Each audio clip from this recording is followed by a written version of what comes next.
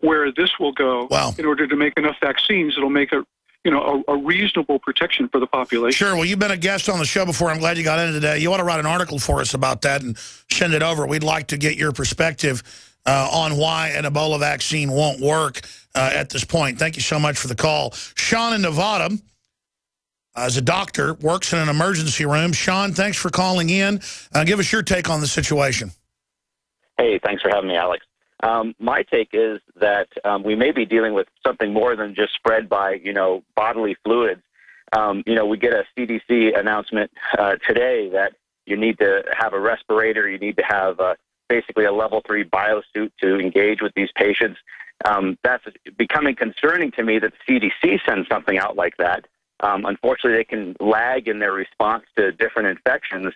And then in the state of Nevada, if you're a licensed physician, you get notifications through the sort of infectious disease gurus out of Vegas, and they are now sending out a warning sheet of what to look for in patients who may have Ebola. And as far as I know, there are quote-unquote no reported cases of Ebola in the United States. But now, because it takes weeks for it to show up before you know somebody's sick, I guess that's why they're doing this.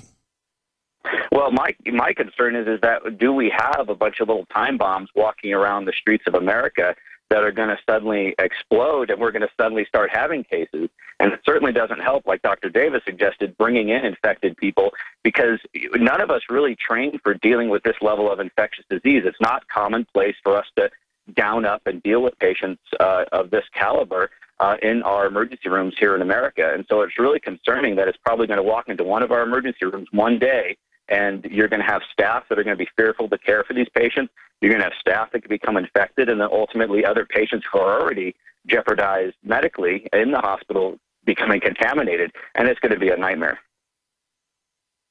I tell you, what do you make of the Typhoid Mary scenario, that some of these people may be basically immune from it, but may still be long-term carriers, not just for 2 or 3 weeks, but for longer?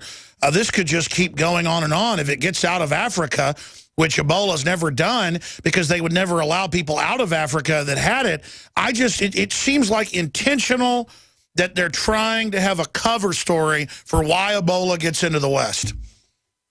I think you're absolutely right, Alex. It's that kind of scenario that is very concerning, and unfortunately, people may be, sharing space with these folks already.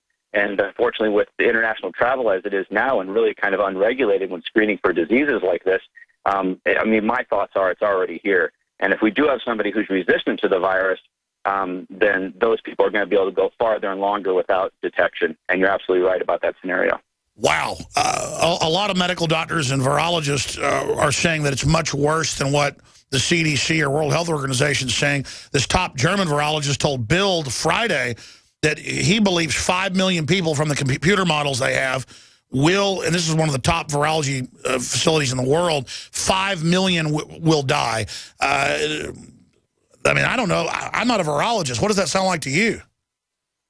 It sounds conceivable. It's happened before in our history. So, if something like the Spanish flu can wipe out gross swaths of population, then absolutely this can. And we're really not prepared for it. I think, unfortunately, a lot of Americans have their heads buried and think they're immune or protected, or it's not going to be me. And that kind of mentality doesn't allow for the vigilance necessary to pick this stuff up early and to deal with it appropriately. And there's going to be people who come into the ER and they're just going to be sent home either with antibiotics or, some treatment for the flu, and the next thing you know, they're going to go home to their family, contaminate them, and the cycle will continue. But absolutely, if this is truly something that now is possibly airborne, you're talking to millions that could be lost. There's no doubt about that. Thank you so much for the call, Doctor. It's a doctor in Las Vegas calling in. We have some footage that came out about a week ago. We're going to repost it to Infowars.com because it's so powerful, of video in a market, an open market in Liberia.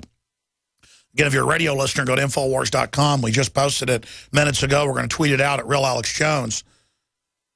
And it shows a man who they believe has Ebola trying to get food in the market, basically wandering around with a club in his hand. People chasing him, police chasing him, and then the hazmat crew showing up and rounding him up to take him basically to a medical camp where people are just in many cases, strapped down to die now because the medical workers have gotten ill or died themselves. This is really the breakdown of society. We're going to roll some of this in mainstream news articles from 2 years ago that they believe Ebola is becoming airborne. There have been different strains that have been before. And that it's basically been covered up. Now, again, the mainstream media's response was, we're lying, it's not true, we're conspiracy theorists. Well, here it is from Nova, PBS 1990, a year after the outbreak, reporting on the secret operation. And again, they will probably have all the usual suspects come out and say, none of this is real, none of this is happening. But, of course, it is. Here it is. In 1989, Ebola made its way to the U.S. Residents of this Washington, D.C. suburb had no idea that one of the world's deadliest viruses had emerged in their midst.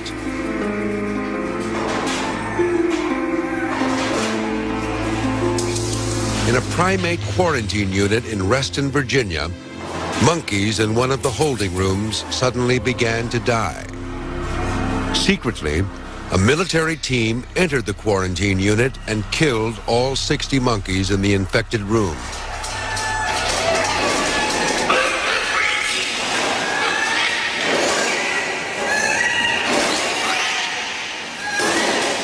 The crisis heightened as monkeys began to die in a different room. It appeared that the virus was moving through the ventilating system. In response, the military killed all 400 monkeys, ending the outbreak. This new strain of Ebola had shown the potential to spread through the air. Had it been lethal in humans, it could have been catastrophic. Okay. So that's one that they don't believe humans get. Now they're saying the type that humans can get 2 years ago in an African lab was spreading in the air. I'm going to say that again. Now that's in the precious New York Times. Something's different this time with this Ebola. And I've interviewed the medical experts, the doctors. I've done my research. I'm no virologist. I know something's going on here. And now they've got vaccines, and Bill and Melinda Gates are involved. Monsanto's involved. It stinks to high heaven. And we got Chris, who's a former EMT. We've got Eric's becoming a doctor, wants to give us his take on it. And we've got a lot of citizens like Wyatt and Eric and Tim and others calling in. We're going to get to all of you. Briefly, before we go to break, ladies and gentlemen, we are listener supported. We try to sell the very best products out there. Now is the time to have the X2 nascent iodine that has just been so incredible for my body and my immune system and my health.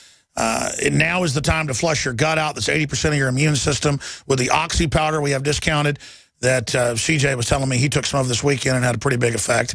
I mean, this is the real deal for flushing you out. Nobody else has got it. It's proprietary by Dr. Group, Oxy powder, InfoWarsLife.com. We've got the Silver Bullet, a powerful colloidal silver. We've got the Super Male Vitality, Super Female Vitality. We've got the fluoride shield that chelates not just fluoride out, but so many other toxins and heavy metals.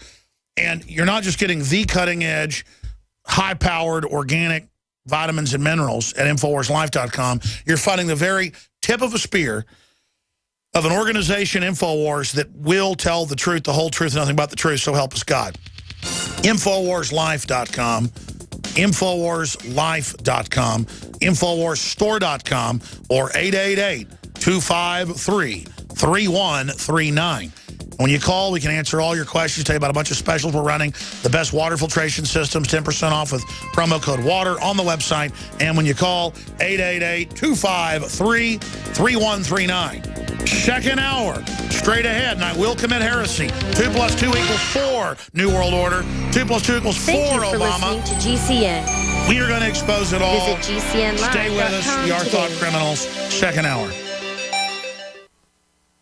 This is Scottish John for Infowars.com. I know that most of you here in this commercial already know about the New World Order, eugenics, and all the other issues covered here at Infowars. The question is, do your friends and family know? If not, then I want to know why. Oh, I know it's tough to talk about this with some people. They might call you names, or they just want to talk about sports or soap operas. I say, so what? There's a battle going on out there right now. The ammunition is information, and the soldiers are you. It's time to transform your game from passive listening listener to active participant. We from Scotland have had our skin in this game for the greater part of the last 1,000 years, and I'm still fighting. If we don't all stand up right now, we're going to lose everything. The InfoWar is worldwide. Tell your friends about InfoWars and let them know that InfoWars doesn't print bull. It's real journalism and news backed up by documented fact. Step up and take your friends and family to InfoWars.com, PrisonPlanet.tv and PlanetInfoWars.com. The truth will set them free.